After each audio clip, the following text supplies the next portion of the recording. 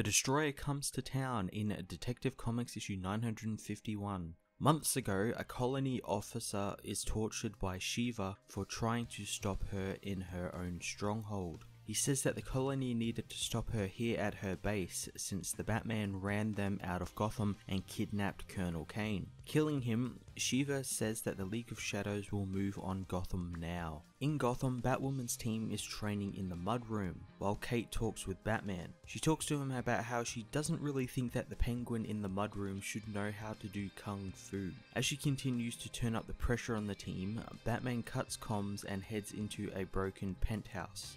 Inside, he finds the body of Mayor Hattie, strung up by bat-shaped swords on the wall. Before dying, Hattie says that the League of Shadows did this to him. Police arrive and try and arrest Batman for the murder, but he easily escapes them. However, one cop manages to shoot him in the arm on his way out.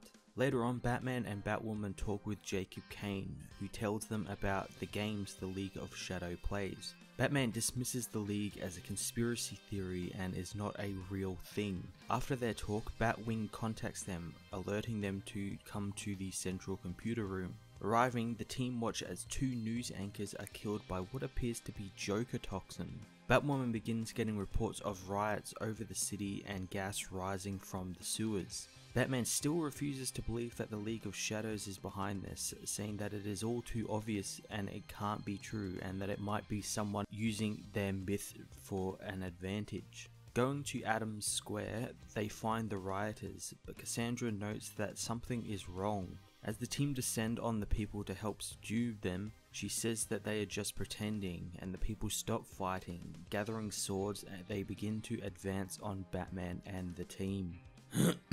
So yeah, this is the beginning of the much anticipated League of Shadows story arc, and one thing I really like about this is how adamant Batman is that they don't exist, they can't exist, it's too obvious. He's given all these pretty good reasons, and I like that they actually do exist, so it's kind of proven him wrong and everything, and it's going to be interesting to see how he goes up against them as well, seeing as that he thinks they're not too real and they're just copycats or someone who's using the myth to further their own advantages and stuff like that.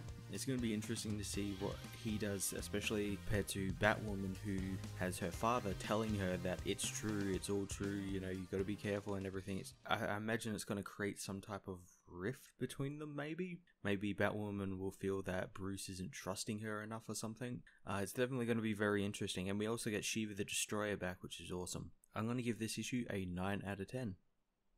Thanks for watching. Remember to leave a comment in the comment section below, or follow the links on screen now to other reviews or topic videos. If you haven't already, remember to subscribe for more weekly reviews and videos.